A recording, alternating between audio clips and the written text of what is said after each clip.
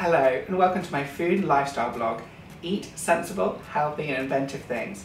Don't forget to use the hashtag. Today I want to talk about cravings. People always are coming up to me and saying, Martin, how do you beat those cravings? What do you say when someone offers you a donut? Well, firstly I say, no thank you.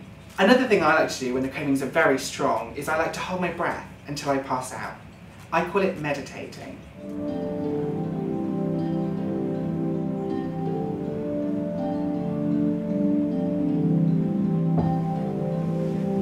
The best thing to do when you're craving food that is not sensible or healthy or inventive is to make my delicious kale and raw courgette and quinoa salad. We'll start with the big bowl.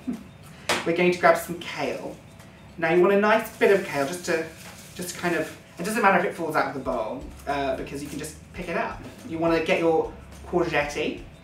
I like to get mine from locally sourced places and just kind of dunk it in. You want to add your cauliflower couscous. It does look, if you've ever used a ped egg, it looks a bit like your foot shavings, but it's just so delicious. Give that a bit of a toss. You want next is your falafel.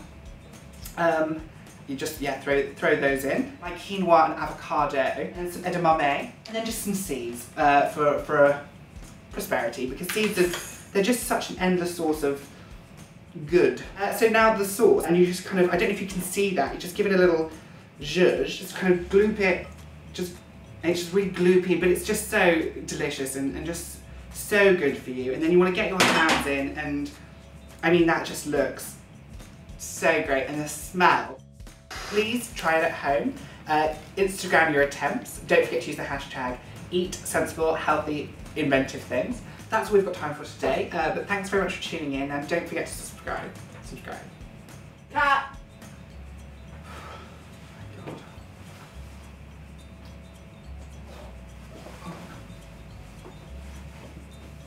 Oh, boiling. Starving.